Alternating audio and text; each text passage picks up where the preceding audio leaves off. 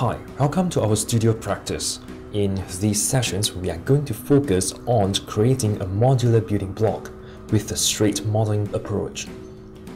To achieve that, we will need to work closely with polygonal properties like vertices, edge, and face. And there are 4 parts to this practice. First, we are going to set up a working folder that houses our Maya scene file with meter working units. Later, I'm going to show you a simple method to assemble your modular blocks. So let's get started. First, go to File, Project window, and type in a new project folder name, for instance, GAM_2013. Alternately, you can set this new project folder to any location as you like, as long as it is convenient to you. Next, let's save our current scene file into our newly created folder. From now onwards, all our saved file locations will be pointed to this particular project folder. You should make use of this folder for storing your upcoming game level as well. And beforehand, let's create another subfolder for better organizing our studio working file.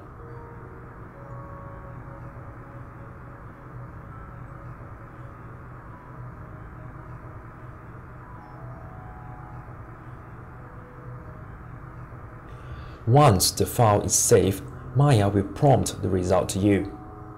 Next, let's set our working units to meter.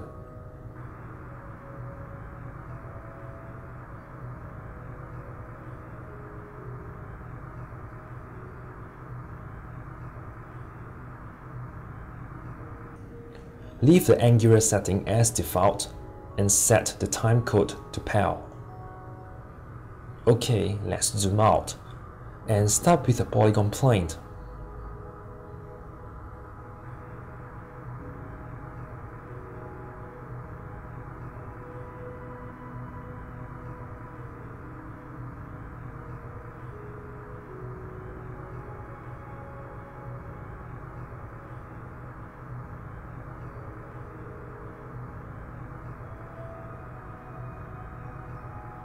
Turn off the grid and switch on the shaded view.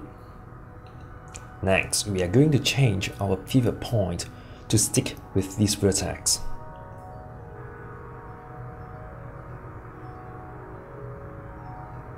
Once done, rotate the plane to -90 degrees.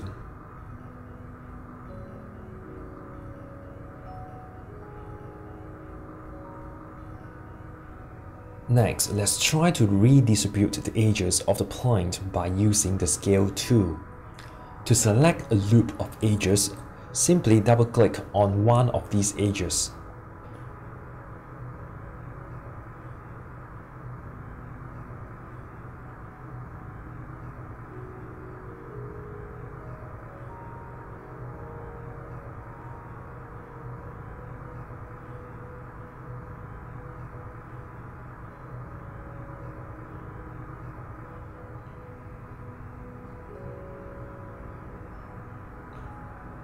Next, let's try to add more edges to the plane. Beforehand, make sure you are at the menu set of polygons. Go to Edit Mesh and click on the Insert Edge Loop option. Simply reset the tool and add some new edges around this region.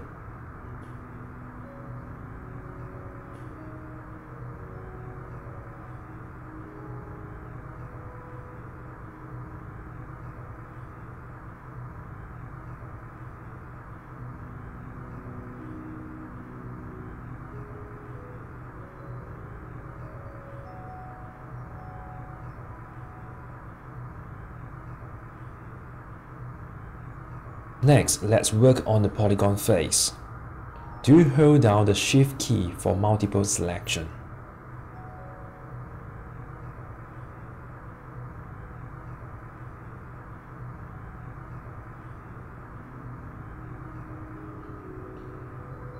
Now we are going to extrude these faces.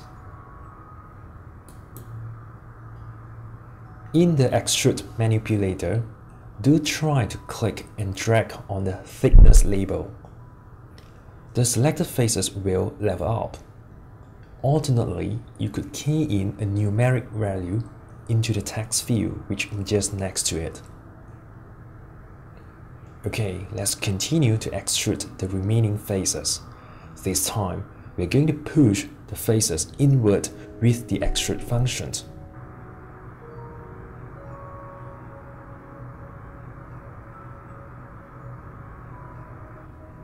Next, select these faces and we are going to try out the offset attributes.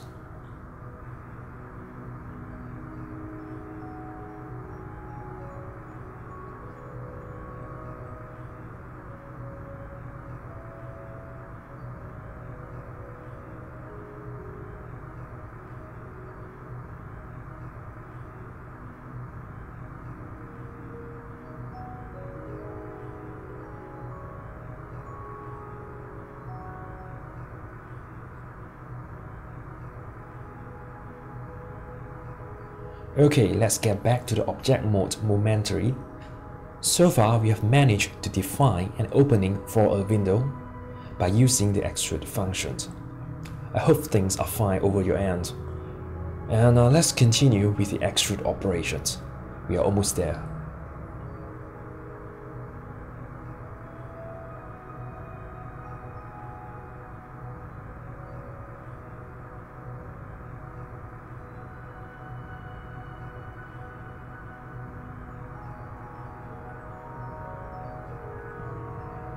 Occasionally, you can use the Move tool to redistribute the edges.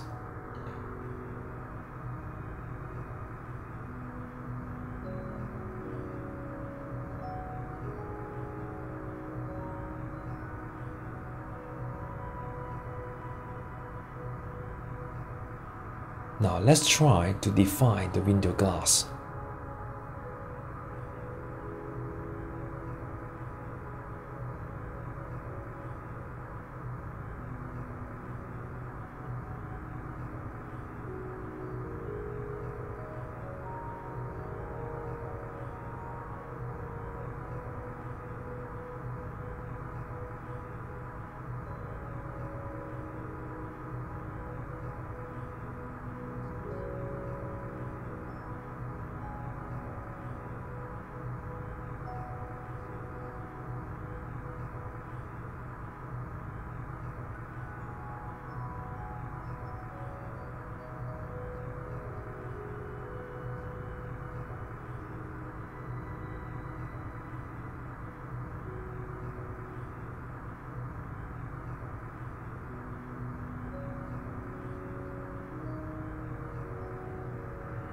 Okay, once the window is done, feel free to meddle with other concrete parts of the building block.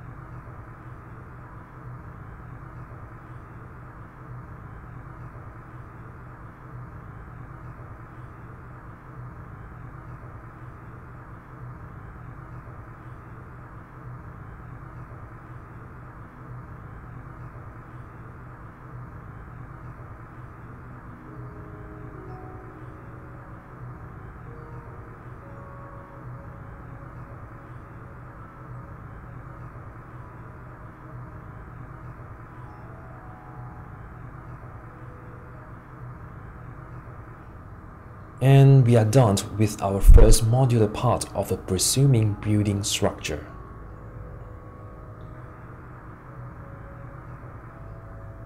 Next, we are going to duplicate and assemble this modular part into a single floor. But beforehand, we will need to delete some of the faces off. Do try to select these faces accurately without any others.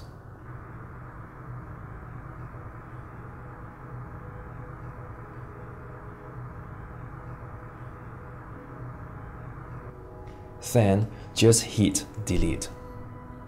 In order to mirror the modular block accurately, we will need to change the pivot point and snap it to this particular vertex.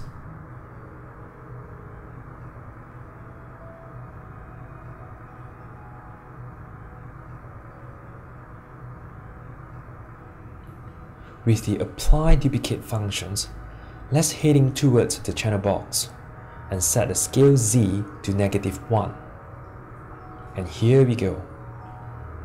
Next, we will need to combine these two modular pieces into one.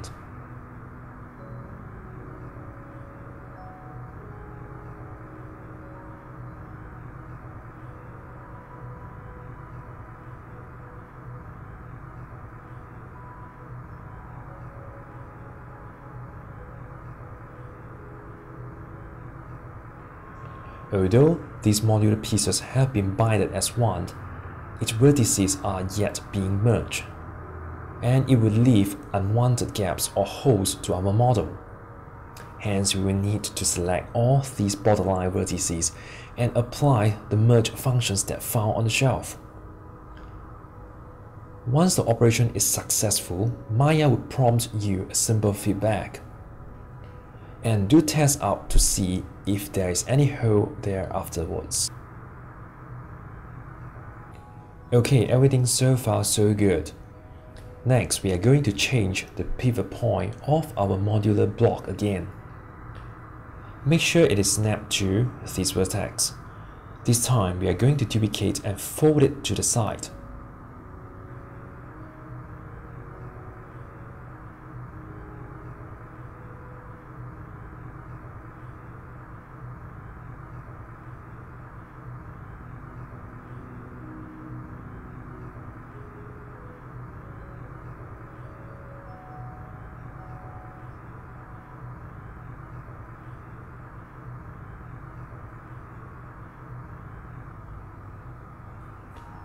Alright, now let's repeat the combine and merge vertices function again.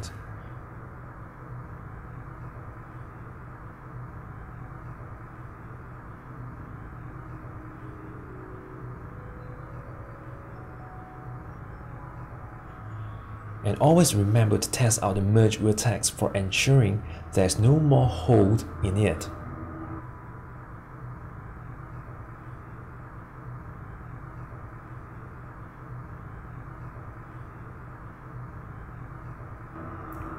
In our final steps, we are going to seal off these empty gaps by using the bridge function. Go to the edge mode and select these two edges. And double click on the bridge function. This will open up its optional setting. Remember to set the division to 0. Then click apply. And there you go. Now let's repeat the previous steps with the repeat functions that found in the edit menu. Alternately, you could press the shortcut key G for repeating the action. This would help you to speed up your workflow.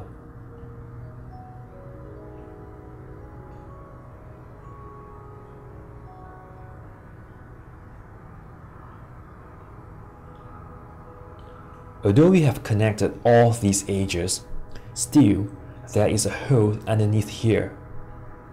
Let's select these open border edges. Go to the Mesh menu and apply the Fill Hole function. This will help us to get rid of the unwanted gaps.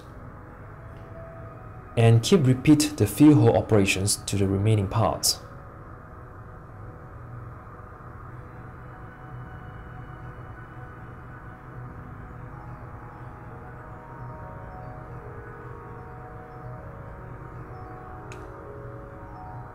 Let's readjust the pivot point again for one more time.